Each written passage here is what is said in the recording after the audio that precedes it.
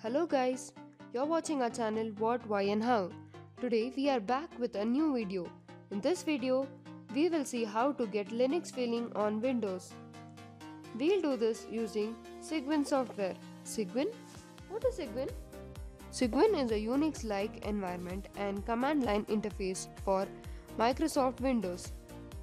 Commands like date, ls, all the system call APIs works on Windows. It is a large collection of GNU and open source tools which provide functions similar to the Linux on Windows.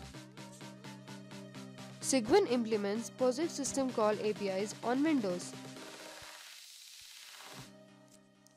Now let's start to install Cygwin. Open any browser. In any browser, search for Cygwin. Click the first option. Cygwin homepage will be opened. In the left corner, we will find the Install Cygwin option. Click the Install option. According to your system compatibility, select 64-bit or 32-bit version. My system is 64-bit, so I will install 64-bit version.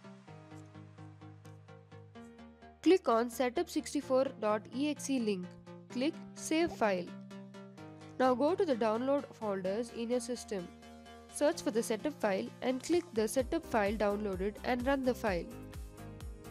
Now let's set up the Cygwin. Firstly, choose the download source as install from internet and click next. Now select the root directory where you want to install the Cygwin and check the option all user options for install for all the users in the system and click next. Select the local package directory for installation of files in the downloads. For the internet connection, select the internet connection as direct connection option if you are using Wi-Fi or internet and click next. Or you can even use the proxy option. To choose a download site, there are many sites for download. Choose the first site to get the G-editor and click next. You can select any of those either.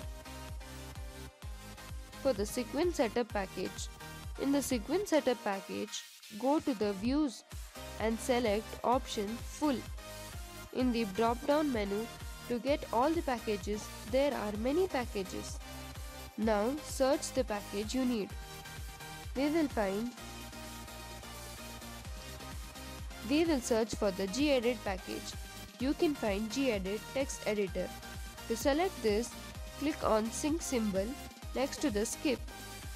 This displays the version. Select the bin of that package and click next. There are many packages like vi editor, make, etc. Follow the same steps. Sync and select the packages. There are many dependencies for these packages. Set up these dependencies for the packages and click next. The gedit is getting downloaded now. This may take some time. We can create icon on the desktop by checking the option and click finish. Now as the Cygwin is downloaded, open the Cygwin 64 terminal. We can use all the POSIX system calls here. To check the present working directory, give pwd in the terminal and press enter. This displays the present directory which we are working in.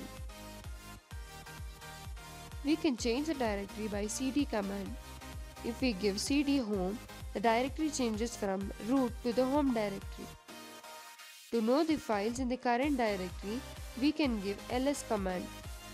ls displays all the files in the directory. To get the date, give date command or the system call date.